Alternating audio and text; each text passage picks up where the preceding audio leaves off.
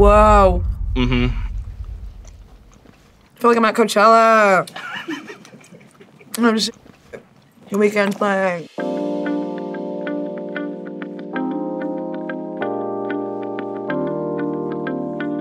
Hey, what's going on, everybody? For First We Feast, I'm Sean Evans, and you're watching Hot Ones. It's the show with hot questions and even hotter wings. And today we're joined by Liza Koshy. She's one of the internet's biggest superstars with tens of millions of subscribers, a few billion views between a pair of channels, and you can also catch her in the second season of Liza On Demand, which is out now on YouTube Premium. Liza Koshy, welcome to the show. Yeah, it is. Thank you. My favorite thing is your eyebrow when you switch cameras, so it is an honor to be here. You notice the big, small things, you know? Always. Big, small. Love them big or small. Do you actually carry hot sauce in your bag? Like, how's your spice tolerance? Oh man, I wish I had my bag here. I do not have hot sauce in it today, but I'm a Cholula type girl, which is mostly like sodium, but I like it like a little dab of hot sauce on my food when I travel.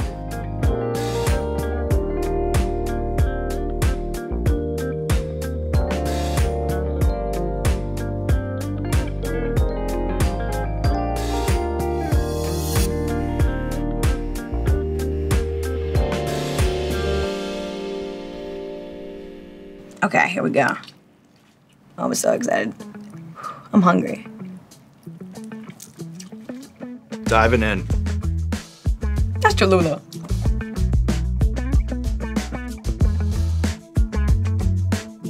That's some good chicken right there. These are pretty good wings today. You're great wings today. Came on the right day. Yeah, you came on the right day.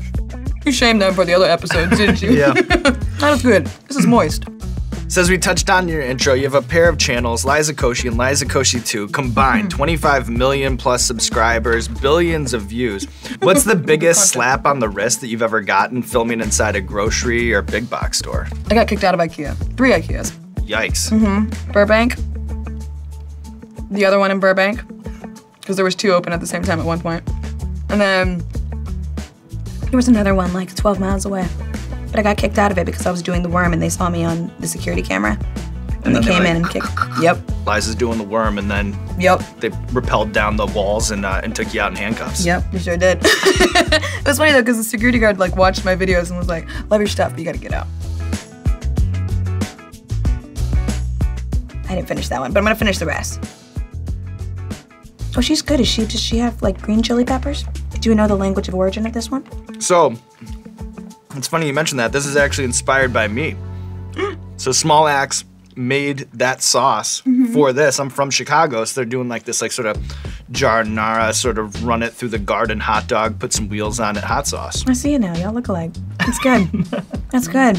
So, in my humble opinion, the red carpet interview, it's the most daunting assignment in all of media. There's no way to prepare yourself for everything that gets thrown at you.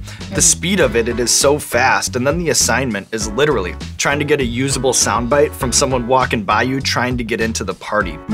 How would you detail the ups and downs of that experience at the Met Gala where all of those knobs are cranked up to 10? You are so well spoken. I enjoy conversation with you very much. Thank you.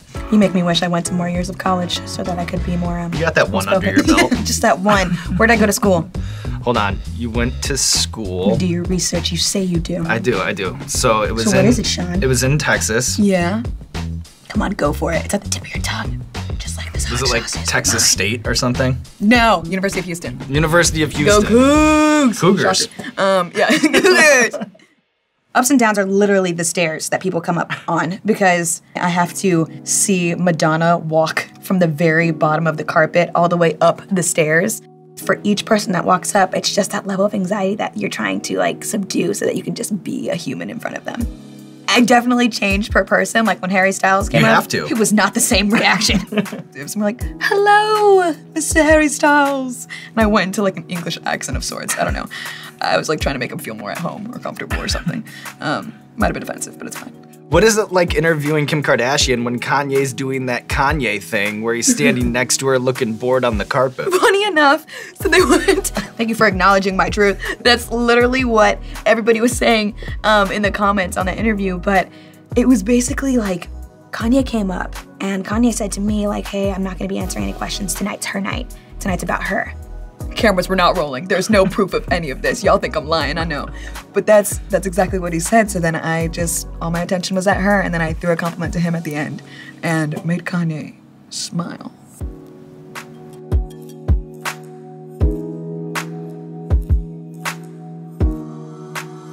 All hell's about to break loose. Yeah. I know. I'm gonna turn into like a human rocket ship at some point. I know. So it is worth pointing out, you're from Houston, Texas. Is it hard to get a good fajita here in Los Angeles? It's not possible, Sean. No, I know good fajitas, okay? And that's how you properly say it. So good fajitas are basically marinated in pineapple and lime juice. The acidity breaks it down, makes it real tender, real soft, real juicy. It's a fantastic time. Tex-Mex, that's good food. Do you remember what it was like when Vine hit Lamar High School? It was my junior year. I was 17. This app came out and everybody was downloading it, and I gave into peer pressure and downloaded it too. It was just like, I'm gonna make some videos, share them with my 6 friends. It's kind of like a big group chat. Did being popular, like on social media, does that translate to being popular in the classroom? Like, could you see some sort of shift within the school walls? I was pretty obnoxious in real life throughout my high school experience. And so when Vine kind of happened, people just, it was a pretty normal, like... extension of your personality? Yeah, they were like, okay, yeah, she's just doing the same thing, but online. And then when it started taking off, people were asking me what I was doing or how I was doing it, but they treated me the same. They kept me humble. We keep it real humble in Houston, Texas. All right, what's this one? Los Calientes. Ooh, me gusta. I'm thoroughly enjoying myself. So, you're part of a very small group of internet stars who parlayed their success on the platform to enter the world of TV and film.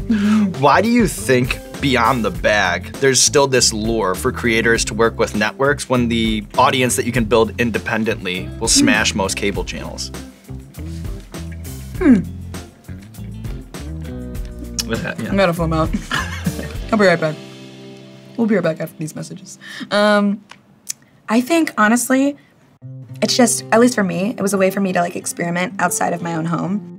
And like, I made all my videos by myself, and for me that was like an isolating experience where I was like talking to a wall instead of a person. So for me it was exciting to step into Double Dare and host on Nickelodeon because I got to perform in front of kids. Have you learned how to balance the sort of expertise of others versus your own instincts? Because I'm not as deep into it as you are, but at least from what I can kind of gather from experiencing things, you know, like there's this weird sort of thing where the network, the production company, and the individual, right, the creator, we all have the same goal. Yeah. But then the network might be like, you know, hey, we're paying for this, like we have the final say. Sure. And then the production company's like, we're building this, we have the final say. Sure, and then yeah. you might say, well, hey, I've built this audience, you came knocking on my door, like maybe you should listen to me more. Yeah, and that's where I get very picky with the experiences that I have, right? Like I have to make sure that whoever I'm aligning with or working with, I truly do align with them, and that I'm given a blank canvas as an artist. She's an artist, she's so deep. And be like my authentic self and my own personality, which is what people have apparently, thank you, have liked. So that's what's cool about like my experience with Nickelodeon, my experience with Vogue. They really trusted me and trusted my voice to like bring something fun to their network or channel. Ooh, headless horseradish. I felt that in my nostrils first. Yeah, it's cranking up a little bit here. On my lips. Spicy got a little something right there. Hey, thanks. Good looking out, Liza. Of course, I got you. Forgot anything? Am I good? You're clean. You're clean. Okay, good. Oh, I'm gonna keep going though. There you go. Warrior spirit. All right, Liza, we have a recurring segment on our show called Explain That Gram, where we do a deep dive on our guest's Instagram, pull interesting pictures that need more context. So we will put up the first picture on the monitor. You just tell us the bigger story. Give it to me. Can you give us the BTS on taking a picture with Jared Leto's severed head? Jared Leto and I did an interview for the Met, and he came up and he said, "Oh, I interviewed with you last year. You're funny." And I was like, "Oh my God, what?" I couldn't even like process the information because his eyes were looking at me. Yeah. His eyes do. And the compliment that he gave to me, cut that out. Anna personally edited that one, I swear. But afterwards, I saw him at the party, and he like reintroduced himself again, and he was just so sweet. And I was like, can I please take a picture of you with your head? So I got a 2 for 1 that night. Was he walking around the gal like just holding that thing, or like would it go on the table while he went to the bar, or like was it traveling with him? It was traveling everywhere with him. So he was like in a booth, or in the same booth as me in that club. That was a corner of the club. And it was just chilling next to him. I think he had his arm around him. Yeah, I think he had his arm around him. I'm gonna go for that because that's a better story. What's the backstory on the buns out? The literal backstory? The literal backstory. Okay, yeah, so my booty was out. Anna gave me 5 options, like 5 different like black dresses. And I chose that lacy option. I thought it was beautiful. And I thought I was going to be wearing shorts underneath it. And instead, we went with like a thong option. And then I think it was a reverend that showed up to the Met or somebody. And we slid on shorts so damn fast. And then the religious figure passed by, and then we took them off. Scorpion 4-pepper sauce blend. I have so much chicken all over my nails. I'm taking leftovers home, baby. Baby. Mm-hmm. Ooh, okay, let's go.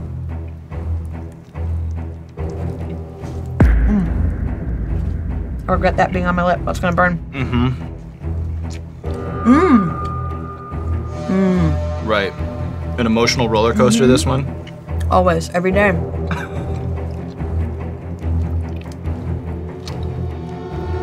I was just opening my eyes for the edit. I was hoping that like scary music was playing over that. If not, do it again. Okay, we're good. Getting real over here. Yeah, I've been taking 2 bites of each. I'm gonna continue that pattern. I'm regretting it right now. Yep. So the Why I Quit YouTube video is kind of to vloggers what the Why I'm Leaving New York essay is to writers. Is it almost a requisite part of being a creator these days? You think that part of that arc is shutting off the faucet for a while? I think so. I think just as like, oh, I'm tearing up. It's happening. It is happening. Oh no, I'm good. I'm waiting for myself to get high. Be careful around your eyes. This is the part where I have to remind people. Even though like it might be hard for you to even touch your eye like if you wanted to. I can't. It's hard with to those wipe. things, It's hard to touch my eye. Which is maybe a good thing right now. Anybody with acrylic nails is making strong life decisions. I cannot feel below my nose. Okay. What's the question? I think that you need to take a break and kind of like pull out of the reality that you've created for yourself and just kind of like examine life for a second. And for me, I needed to go like live life and just let myself breathe and appreciate myself and the world and like just travel and like became more cultured. So I could come back and create my characters with accents based off of the people I studied while traveling. Broaden your perspective. I studied abroad, a little bit. that's what I did, yeah. And then you've done some videos where you'll react to teens reacting to you, or you'll read mean comments about yourself. Wait, is that wet underneath there? Real quick. Little moisture going on, little moisture there. I'm good. Little wet lip. Do you have a hack for how to separate constructive criticism from just like the unhinged, weirdo, angry energy? It's a skill and it's tough skin. I'm just gonna pick my nose while I answer this question. Go ahead. It's a skill and there are some that's just gonna be criticism and then there's some that are like constructive criticism and you know that too. Because it's nice that it's like a focus group. You know, like some people pay so much money to get the information that like your audience just provides you for free. I know. And then I think it helps with their connection to the show because they're actively shaping and informing what they see. Yeah. So then they're closer to it than like anything they'd watch on TV. For but sure. There's some give and take to that. For sure. And there you definitely have to like make a filing cabinet in your brain of like, these comments are like hurtful and I'm okay, emotionally in tune and I feel everything and I'm an empath, but that's okay. I think Instagram is like a more positive place to let go and like leave compliments like, yo, you look great or congratulations on getting engaged with. But YouTube is more like, okay, I'm creating and the creator wants feedback. Different worlds. You're going on to like different worlds. Twitter is opinionated. It's where the most smoke is. Yeah.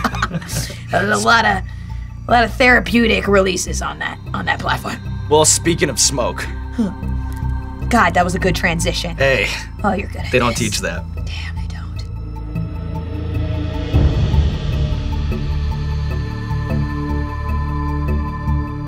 don't. Guess where it's made? Houston, Texas? Baby. That's right. Come on, this is gonna be good.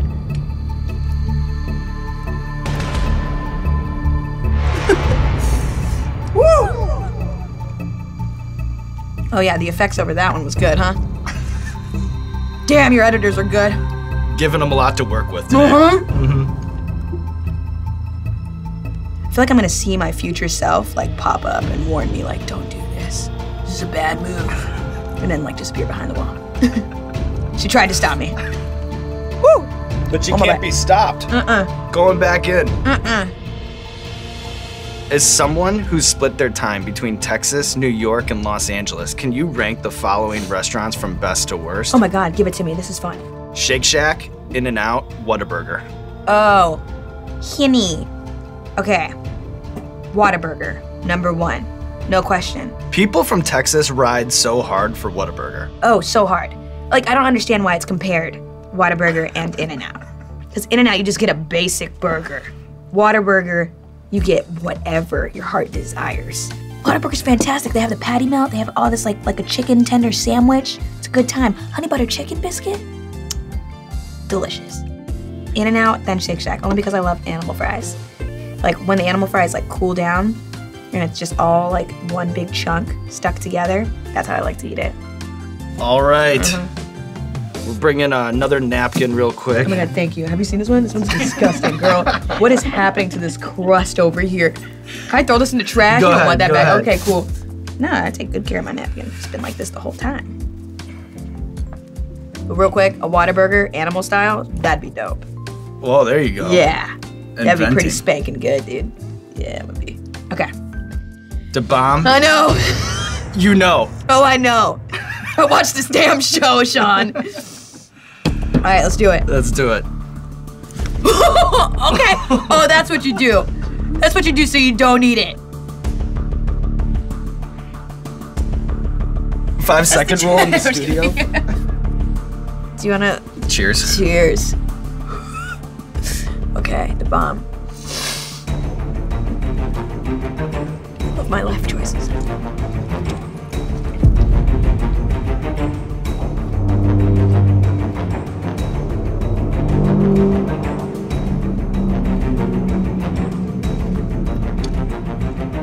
How are you doing over there? Pretty good. Holding up. It's my responsibility, I feel. I'm so glad I'm brown, because like I won't turn red. Unless there's an effect. But I won't turn red. Colin, turn it that up. knob. Crank that shit up. Turn that knob. Do it, Colin. Also, Colin, you're great. He Look at is. him now. He's wonderful. Shout out Colin Higgins. Doesn't get enough love. Yeah, go Colin. Oh, I just realized I bit my lip a couple days ago. It's still healing up. It is thoroughly. It is The inside bomb there. reminded It is you? in- It is in the crevices. Are you going back in or? Yeah.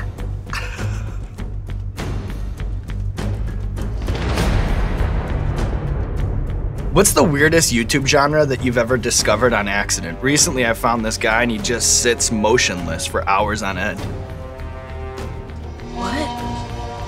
Who does that? Did you subscribe? No, but his views are pretty good. Because you've been watching it. He doesn't need me, yeah. It's a lot more saliva than I thought I could produce. Yeah. But I think the weirdest I've seen was like doll dissecting. That's just like a psychopath in the making right there. But they literally like would take syringes and put them into dolls, and it was like you were playing doctor in a psychotic way. Right, you ain't really playing doctor. Yeah, the internet. So you ain't really playing doctor. The internet's a weird place. You can find anything. Which creator do you think has the most fervent fan base? My instinct is to say PewDiePie because he has the biggest fan base on YouTube, and they're just like so devoted to him. They like constantly support him. And then I know that you're very self-deprecating when it comes to your celebrity impressions, but Oh, is there God. one that you think is actually pretty good? This is a really bad joke. You ready for it? Mm-hmm. Oh God, let me see if I can remember it after suffering this whole time. It's my Beyonce impression mixed with an awful joke. When Beyonce asks Jay-Z a question, what does she say? What does she say? J-Y.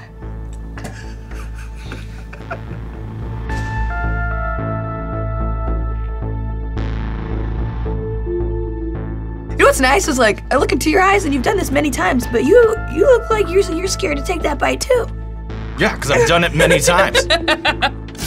You keep coming back. Sounds like a personal problem. Well, what am I gonna do, you know? I'm glad you have. This is my favorite show. My favorite interview, dude. Thank you. Yeah. There's like a compilation of you getting compliments, by the way. If you ever need an ego boost, it's on YouTube. Well, you know what? And sometimes I do. And sometimes I do. Whoa. Mm-hmm. I feel like I'm at Coachella. Oh shit. The weekend's playing. How do you explain TikTok to a fully grown adult chicken wing talk show host who has no idea what's going on there? TikTok has had an evolution, I will say. It's really interesting to watch because it was originally called Musical.ly. TikTok now, I think, is like today's Vine. It's becoming this place for people to create sketches and like make really funny videos. You burping off camera again? I'm burping on camera. Oh, nice! That's how we do it. That's how we do it. Mm. When Vine died, did you mourn it? Oh my God, yeah. Pouring out every time. Every time I will pour out the drinks that we have not touched. By the way, hey, beast! I think something landed in my eye on that one. We're good. Caught some shrapnel. Mm-hmm. Is it still there? You're good. Nothing's there? You're good. I miss it so much. I actually created another account on Instagram just to upload really short videos that are about like 6 to 12 seconds long. But then too is like if you're in like all these different platforms, I guess on something like Vine, which is so massively popular and then launches so many people's careers, but then it can disappear like that. Yeah, and it literally did, man. Everybody got fired out of nowhere. Like the app just like was like, okay, we're taking this down. Everybody's resumes were just gone. Right. So anything they had ever really created other than like it living and continuing to live on YouTube, boom. Let's go. Let's go.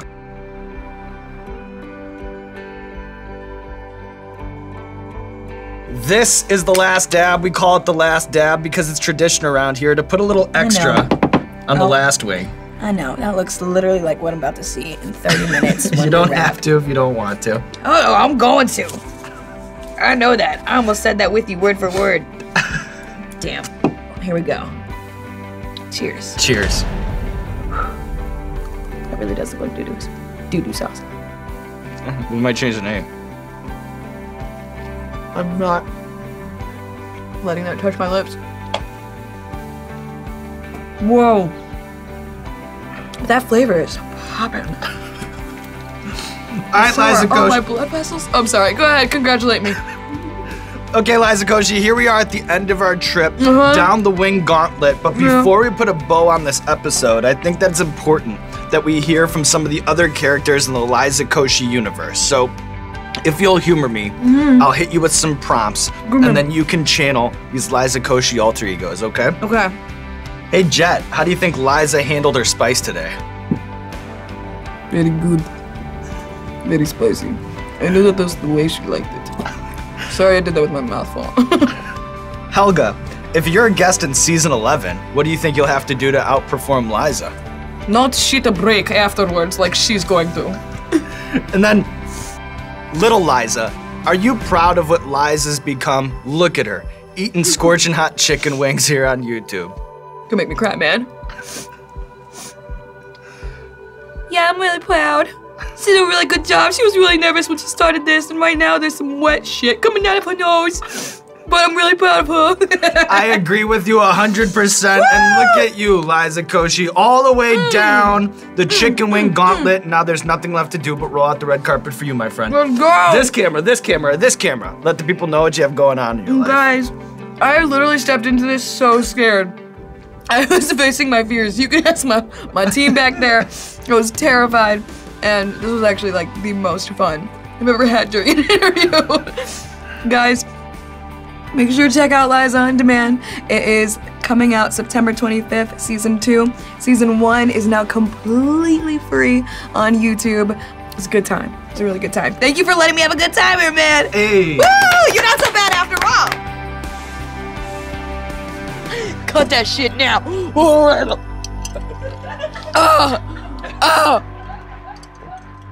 Are you assholes leaving this part in?